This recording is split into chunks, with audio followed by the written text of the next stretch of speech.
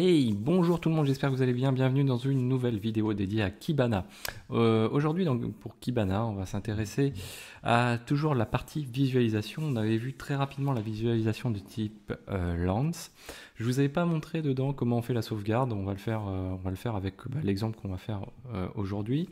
Le principe, c'est très simple. On est toujours sur nos sample data. On va se rendre dans la partie visualize comme on l'a fait lors de la vidéo précédente, ici. Et dans notre Visualize, on va cliquer sur Create Visualization, puisqu'on considère que notre visualisation n'est pas présente ici. Donc nous, on va faire aujourd'hui les data tables. Donc c'est des formats tabulaires simples. Par défaut, il existe des data tables existants qu'on va retrouver ici pour les logs Apache, etc. Donc vous pouvez retrouver votre bonheur sur des data tables existants. Là, en l'occurrence, on va partir sur le fait que nous, on n'a pas ce qu'il nous faut. Donc, vous vous rendez ici sur la droite, Type. Vous allez sélectionner ici Index Pattern. Ça va vous permettre de filtrer. Et donc, en gros, le tableau de recherche ici affiche deux choses différentes. Il affiche soit des visualisations qui existent déjà de type Data Table, soit des patterns sur lesquels vous allez pouvoir exécuter le Data Table en question. Donc, nous, on choisit le type Pattern. Et là, du coup, on va choisir Kibana Sample Data Log. Hop, voilà. Donc, par défaut, il nous ouvre un data table qui est prêt à être configuré, travaillé. Vous voyez que nos données ici, déjà, on a déjà par défaut un count qui est créé. Donc, on sait qu'on a 1604 lignes déjà d'emblée. Ensuite, on va le revoir après, mais il y a la possibilité de sauvegarder le data table, ce que j'ai pas fait lors de la vidéo précédente. Donc en fait, il faut vraiment s'habituer à le faire parce que sinon vous perdez vraiment ce que vous avez fait. Donc première chose, on va travailler notre data table. Donc on a la possibilité toujours de faire de la recherche, de travailler la plage chronologique sur laquelle on travaille, soit sur des fréquences données, soit à partir d'une délimitation plus custom. Nous, on est toujours sur cette partie-là, aux 7 derniers jours, voilà, comme ceci. Donc, notre data table, dedans, qu'est-ce qu'on va faire? On va essayer d'y remettre un petit peu ce qu'on avait vu lors de la vidéo précédente, c'est-à-dire on va travailler sur les OS, le nombre d'OS par jour, par exemple. Donc, première chose, on a ici, on va dire, l'unité par défaut qui va être le count, qui est souvent adapté au data table, mais pas toujours. On a possibilité de travailler sur le count, mais de travailler sur les moyennes. Donc là, on va dire le champ sur lequel on veut travailler la moyenne. Donc par exemple ici, on a les bytes, on pourrait faire une moyenne sur le nombre de bytes par OS, par exemple. On a également le max, le médian, le min et le travail du percentile. Donc nous, on va travailler sur le count, on reste sur celui-ci par défaut. On a la possibilité de passer directement ces requêtes en fait en format JSON. Ces éléments de requête en format JSON, ce qu'on ne va pas faire aujourd'hui. Nous, on va avoir, donc là c'est la partie métrique, donc toute la partie calcul, et puis à côté, donc nous, le calcul finalement, nous ce qu'on veut c'est plutôt afficher quelque chose de tabulaire. Donc on va rester sur le count, et à côté par contre, il va falloir indiquer les données, les datas qu'on va afficher dans notre data table. Donc on va se rendre dans Buckets ici, alors ça on peut le réduire, voilà, Bucket. Et là, on a deux types de manières d'afficher nos données. Donc là, premier cas, mais ce n'est pas celui qu'on va faire au final, c'est le split table. Le split table, lui, va permettre, à partir d'une donnée, d'afficher plein de tables, puisque, comme son nom l'indique, la donnée qu'on va travailler, plutôt que de la splitter en ligne, donc l'afficher sur un data table en ligne, on va avoir plein de tableaux pour chacune des valeurs. Alors, je vais vous faire un exemple. Donc on va se rendre ici, on va choisir le mode d'agrégation. Le mode d'agrégation, il dépend du type de données que vous avez. Il y a un type qui fonctionne toujours, mais qui est limitant, c'est le type terms. Le type terms, c'est ce qui est adapté assez bien au data table où on veut juste simplement afficher la valeur. Et là, on va pouvoir sélectionner ensuite le champ en question. Donc moi, je vais prendre par exemple machine OS, ici, que je sélectionne. Dessus, on lui dit, qu'est-ce qu'on veut faire avec, comment on veut le classer, quel est l'ordre et la taille également. Donc nous, descendant, et puis la taille de chacun des petits tableaux, puisqu'on est sur un split table, va être de 5 éléments. On a toujours aussi le advance ici, on verra un petit peu après ce que ça apporte. Donc là, je vais faire lecture. Donc on lance finalement le data tables. Et là, ce qui se passe, c'est que vous voyez, en fait, on a un split qui est fait par valeur d'OS. Et donc, on a un data tables ou un sous-data tables à chaque OS. Donc ici, iOS, ici, Windows 7. Donc si j'avais plusieurs éléments, bah, je les aurais regroupés ici. Je ne sais pas si on a par exemple on va rajouter une deuxième donnée. On va rajouter... Donc là, on est obligé de splitter par row, hein, puisqu'on a déjà fait un data table. On va splitter par row, éclater notre count ici en fonction de l'élément qu'on va indiquer. Nous, le select aggregation, on va toujours repartir sur le terms. Et une fois sur le terms, on va choisir le field qui va être, alors je pense qu'on doit, voilà, client IP, on va mettre ça. Et puis là, bon, on est pas mal, on va faire lecture. Et là, vous voyez que par OS, on va avoir chacune des IP et le nombre de fois au cours des 7 derniers jours qu'on a eu chaque IP. Donc là, on a eu 3 fois celle-ci, 3 fois celle-ci, etc. Donc ça, c'est le split table. Le split table, on peut aussi le faire en format colonne. Vous allez voir, ça affiche les choses de manière un peu différente. Là, en gros, il nous fait vraiment en parallèle chacune des tables par OS, donc iOS, Windows 7, Windows 8, OS X, Windows XP, et là il nous affiche les éléments comme ceci. Donc là après c'est vraiment une question d'affichage. Après il y a le format tabulaire, donc plus classique. Donc si on repart sur la même chose que ce qu'on a fait là, on va repartir sur ici donc notre bucket. On reste, donc on va supprimer celui-ci. On va repartir sur quelque chose de clean. Donc on va faire add. Et cette fois-ci, on ne va pas splitter en table, on va faire en split row. Vous allez voir que ça ressemble beaucoup plus cette fois-ci au tableau qu'on connaît plus classiquement. L'aggregation, donc on va repartir sur terms. On va repartir sur le champ machine OS. La size, ici, on peut mettre 1000, peu importe. Alors à savoir qu'il y a la size du tableau et il y a la size par page aussi que permet Kibana, qui est à réaliser au niveau des settings de Kibana dans la partie management. Donc là ici, donc si je fais ça et que je fais lecture, je vais avoir le count par OS qu'on retrouve ici. Et donc du coup ici, je peux choisir de rajouter toujours mes IP. Donc je fais split row là aussi. Avec le split row ici, je vais rajouter terms. Alors on peut rajouter ici, je crois qu'il y a le format IP de toute façon. Je suis où? Split row. Ouais, c'est ça. J'ai du mal à... Alors ça, c'est un des problèmes de Kibana, typiquement en termes d'ergonomie. C'est que là, par exemple, pour faire quelque chose, pour y voir un petit peu clair, c'est pas forcément évident. Donc là, il faut réduire le premier split row, prendre le deuxième split row, la meilleure méthode. Et ici, aller rajouter IP. Alors... de terme, je crois qu'on doit voir ici IP range. Ah oui, alors là on est sur du range d'IP.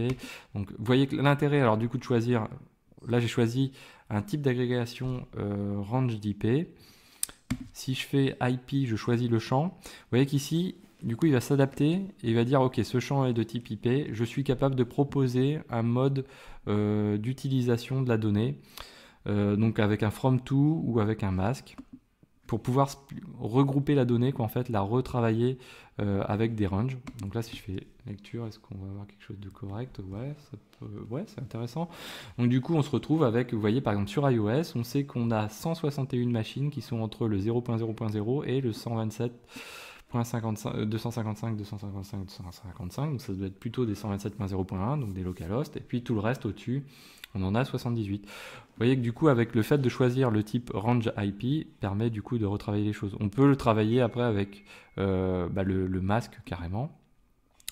Le advance ici va permettre d'inclure ou d'exclure. Alors là, c'est pas le cas. Là, il va nous permettre de passer de JSON spécifique. Si j'étais pas en range IP, on va repartir sur terms. Donc si mes IP, je les traitais plutôt en terms.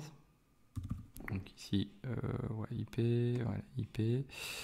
voilà, comme ceci. Donc là, je retrouve mes IP, le comptage par iOS. Vous voyez que du coup, j'ai plusieurs pages ici. J'ai limité à 5 éléments. Alors, Quand c'est comme ça, il faut qu'on soit en illimité partout. Et là, je dois être à 10 par page, quoi, 10 éléments par page par défaut, qui doit être dans les options ici, voilà. Donc on va mettre à 1000. Voilà. Hop. Alors du coup, ça mouline un peu plus, hein, forcément. Plus on met d'éléments par page, plus ça mouline, hein, ça c'est aussi une remarque assez importante. Donc là, j'ai été mettre le terms, le fields. Derrière, ce qu'on peut faire, c'est que sur le field principal, le split row principal ici, si je clique sur Advanced, je vais pouvoir aller inclure ou exclure des valeurs qui sont là. C'est-à-dire que plutôt que de filtrer avec l'élément, avec le Kibana classique ici, je vais pouvoir aller dire, tiens, je prends que les iOS par exemple, dans le include. Donc si je fais lecture, quoi, lancement. Donc là, bon, il rame un petit peu, du coup, parce que je vais rajouter beaucoup d'éléments. Donc là, vous voyez qu'il a exclu les iOS. Si je mets juste iOS, donc là, il va inclure uniquement les iOS. C'est un trick que je pourrais faire facilement aussi via le KQL en haut. Néanmoins, c'est plus propre de le faire à cet endroit-là. Voilà, qu'est-ce qu'on peut dire d'autre aussi? Donc du coup, ici, on a le volet options que j'ai été retouché tout à l'heure. Donc plus on étend le max row par page, plus ça rame un petit peu, puisque derrière il y a quand même un traitement de données un petit peu plus important. Donc là on peut se mettre à 100 par exemple. On peut afficher des sous-totaux par page ici, donc qui va être par exemple la somme. Donc si je me mets ici, lecture. Alors je dis lecture, en même temps c'est pas forcément lecture. Et vous voyez que par page ici, j'ai le total ici, 136. Les partial rows, donc ça doit être pour les regroupements. Alors nous, ça va pas être adapté. S'il nous fait quelque chose, je suis même pas sûr que du coup il nous fasse quelque chose d'intéressant.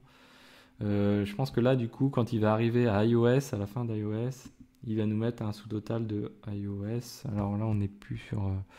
Donc là, ça va permettre de faire des sous-totaux. Show metric for every bucket level. Donc là, ça va être, du coup, il va nous faire par... ouais, c'est pas adapté à l'exemple que j'ai mis. Là, il va nous faire des sous-totaux par bucket, donc par ces éléments-là. Donc du coup, les buckets, nous, ça va être par IP. Et comme là, les IP sont distribués, ça va pas être forcément adapté. Qu'est-ce qu'il y a d'autre? Et du coup, les sous-totaux, on peut utiliser voilà, plutôt des count, des max ou des autres. Hop, voilà. Qu'est-ce qu'on a d'autre encore d'intéressant? Bien sûr, vous pouvez utiliser les filtres en haut. Les custom labels, donc là, bien sûr, custom label, ça va vous permettre de renommer les labels en haut. Donc ici, on va mettre OS, par exemple. Donc, si je mets OS à la place de machine OS keywords, du coup, il va me mettre OS ici à la place d'IP. Donc si je veux quelque chose d'un petit peu plus propre, ici, hop, je vais mettre donc dans custom label, je vais mettre IP. Voilà. Toc. Alors, là, ici, vous avez aussi la possibilité donc de grouper les valeurs en fonction d'autres buckets et la possibilité également ça c'est important, d'afficher ou pas les valeurs manquantes. C'est-à-dire que si on a une valeur qui est entre guillemets trouée, c'est-à-dire qu'on a des lignes pour lesquelles on a les IP, d'autres on n'a pas les IP, par défaut, il ne va pas afficher les valeurs manquantes. Donc les lignes pour lesquelles il n'y a pas d'IP, il ne va pas les afficher. Alors que là, si je clique ici, du coup, il va m'afficher les valeurs, il va m'afficher toutes les lignes, y compris celles qui n'ont pas d'IP. Et celles qui n'ont pas d'IP, par défaut, il va afficher missing. Donc si je veux une ligne, une colonne vide pour celle-ci, il suffit de supprimer le missing ici. Voilà, donc je pense qu'on a fait le tour un petit peu des options de base de data table. N'oubliez pas surtout le côté ici chronologie qui est important. Ensuite, une fois qu'on a terminé, on n'oublie pas non plus de cliquer sur Save. Donc, voilà. Il rame un peu. Ok. Voilà, donc je clique sur Save, là c'est parce que je pense que l'élément n'était pas rafraîchi. Dans Save, je vais pouvoir mettre mon premier tableau, par exemple, une description, je sauvegarde. Donc là, par défaut, son nom, ça va être mon premier tableau maintenant. Voilà, hop, on arrive dessus. La possibilité de le partager, soit avec un permalink. Le permalink, lui, va renvoyer directement ici. Donc le permalink, l'idéal, c'est de le raccourcir l'URL, puisque dans l'URL qui est là, vous avez tous les éléments de sélection. Ou sinon, la possibilité de faire du embed code, c'est-à-dire vraiment l'intégration du code d'une frame qui permet d'intégrer ces éléments-là. L'inspect, lui, va permettre de pouvoir exporter au format CSV principalement, ou pour débugger, d'afficher la requête qui va être passée. Donc en cliquant ici, vous tombez sur les statistiques, donc vous savez combien il y a de lignes, etc., qu'est-ce que vous avez interrogé, et surtout la requête qui est passée, donc la requête Elasticsearch, et la réponse qu'il y a derrière. Quoi d'autre encore? Le refresh, qui permet de rafraîchir. Donc du coup, là, si je clique ici sur Visualize, donc je remonte au niveau au-dessus. Donc j'ai enregistré mon tableau, donc si je recherche mon premier tableau, je retrouve mon tableau, je clique dessus, et voilà, je retrouve mon tableau avec le même pas de temps qui était défini, etc. etc. Voilà, donc ce sera tout pour aujourd'hui. J'espère que cette vidéo vous a plu. N'hésitez pas à mettre des pouces bleus, à commenter, à vous abonner. Je vous dis à très bientôt sur Xavki.